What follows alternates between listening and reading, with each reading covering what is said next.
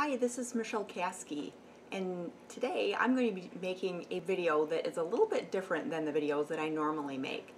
I'm actually going to talk to you today about one of my hobbies that I have had since I was a little girl, and this has to do with genealogy research.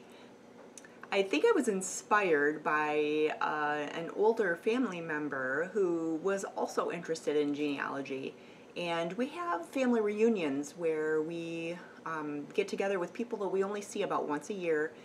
And he would always talk about these discoveries that he had made about our family.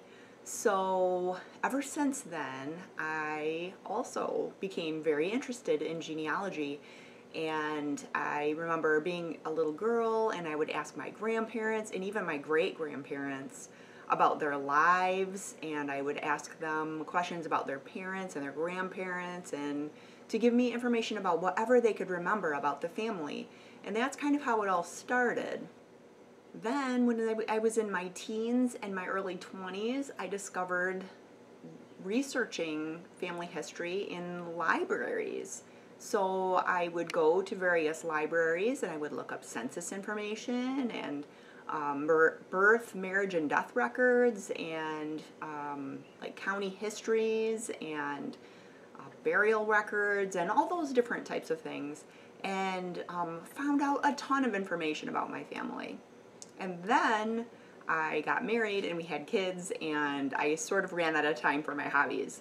But in the last several years, my boys are teenagers now, and they're becoming more and more independent.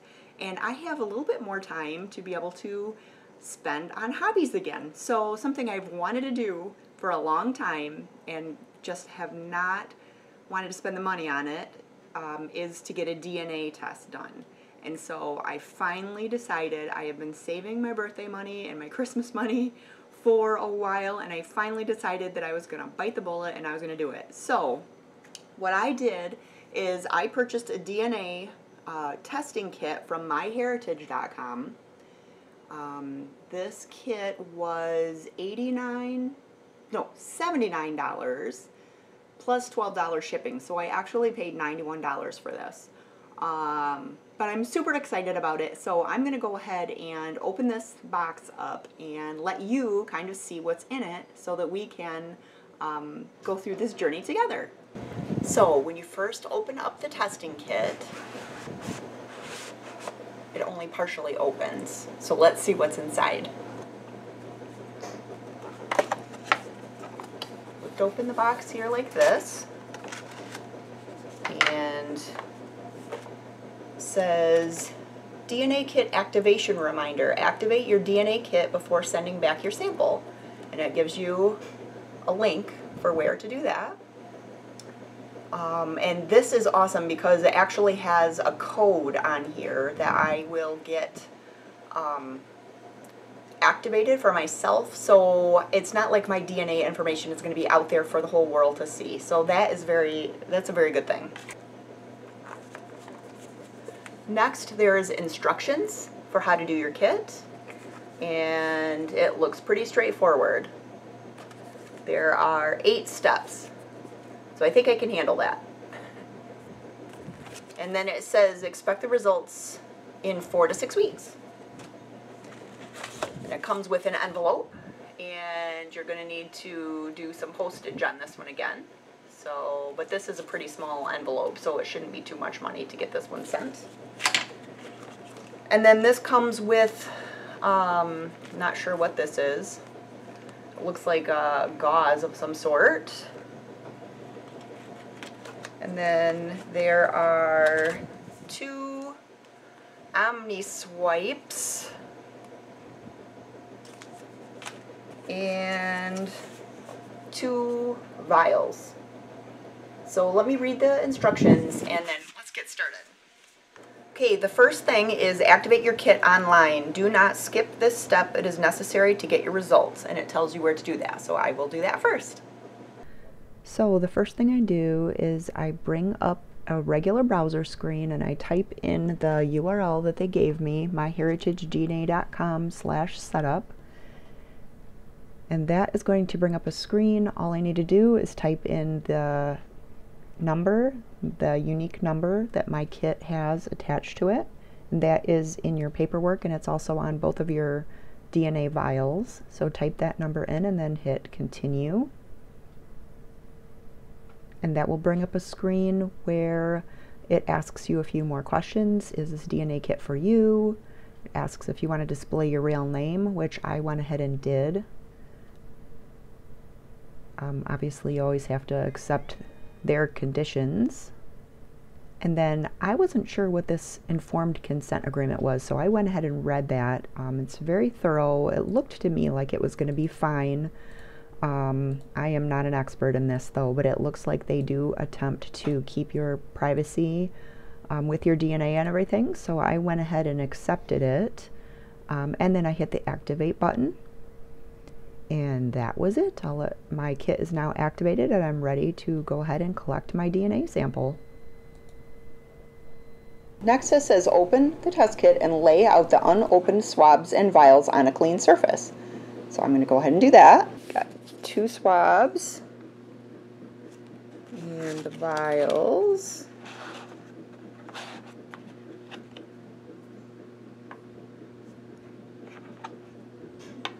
Whoops.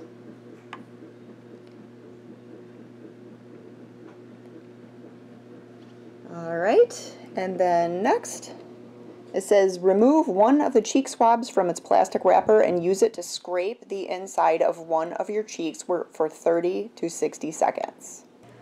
All right, so I'm going to go ahead and swab my cheek. So I'm going to try to count. You ready?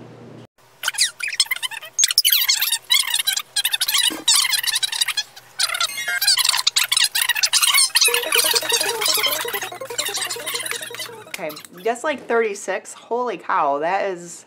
Let me try just a little bit longer because I'm not sure I just got... It's shaped the sides. This is a bumpy side. I might need to make sure that side is getting enough.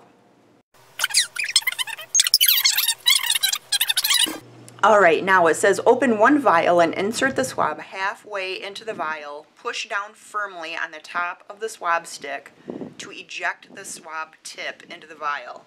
Okay, see there's like this tip here that I guess you push down on. So here is one of the vials. Open vial, insert the swab halfway into the vial. Push down firmly on the swab stick. Hopefully you can see this firmly. Okay, yep. To eject the swab stick into the vial, and it did. Close the vial cap tightly. Alright, so, might be a little close. I'm going to try to back up for the next one.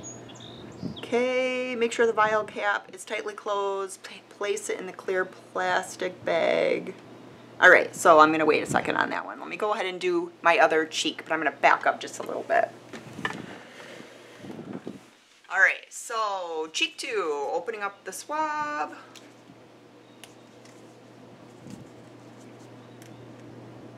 This opens pretty easily.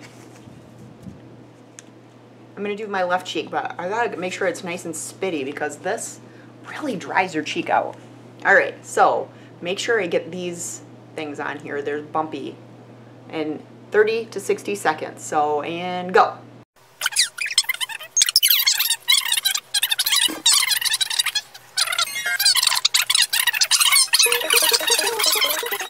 Alright. Ooh. Okay, I got a little blood on that one, so I think I'm going to be able to get my DNA off that. Alright, so be careful.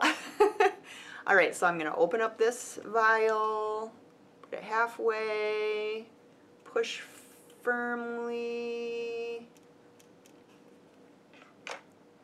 close the vial tightly. Alright, so the next step says make sure the vial caps are tightly closed, place the 2 vials in the clear plastic bag, close the Ziploc, and place the bag in the enclosed envelope. Okay, so here's the biohazard bag. It doesn't say anything about this. There's like a white thing in here. I don't know, maybe that's a desiccant. So anyway, it doesn't say to remove that or anything, so I'm just going to keep it in. Put my vials in. You can see them in there. Close the Ziploc. And then I'm going to put them in this envelope and send them off. So here's the envelope.